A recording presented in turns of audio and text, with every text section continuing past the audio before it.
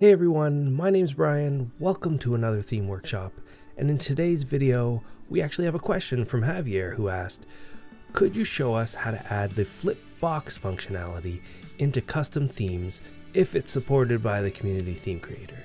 Now, to talk about what Javier is actually referring to here is that in Big Box, what you can see is that there's a flip box button here in a game details view.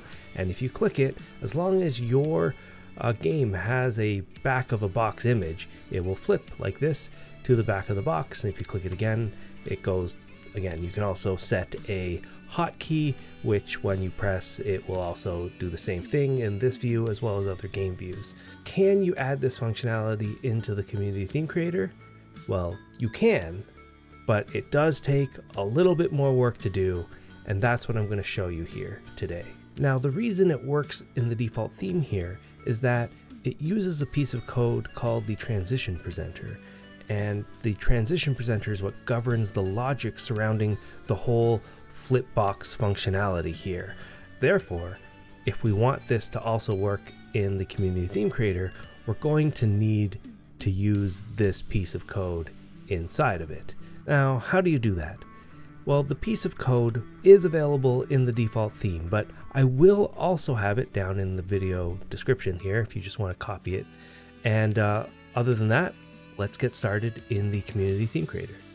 Well, here we are in the community theme creator, and I've loaded up one of my old themes called Retrofresh, and we're going to use this as an example to see if I can get this flip box capability on the box art that I'm going to place right here in this empty black spot.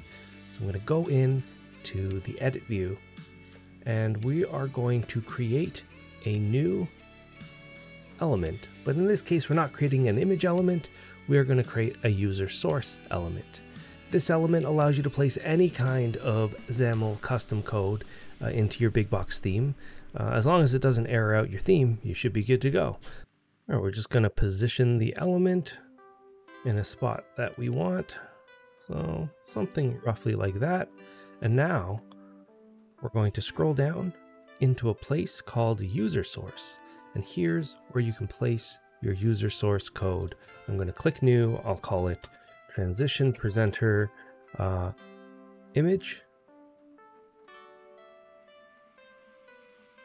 And we're just going to copy and paste the code right here.